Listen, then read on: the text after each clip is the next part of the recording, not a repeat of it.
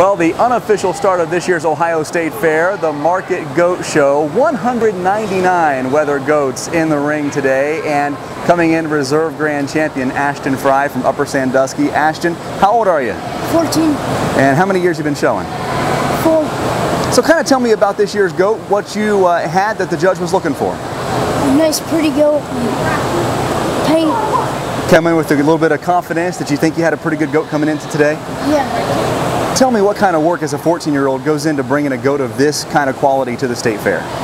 Early mornings, long days, kind of tell me the routine. I wake up, feed them in the morning, and then change waters, and feed again, change waters, feed again. It's a lot of hard work, I understand. Something you must enjoy though, right?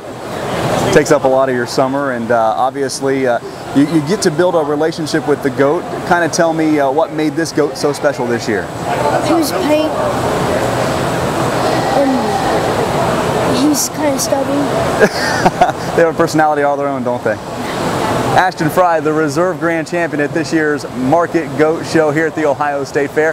Feeding you the results first with Kalmbach Feeds, I'm Ty Higgins for the Ohio AgNet.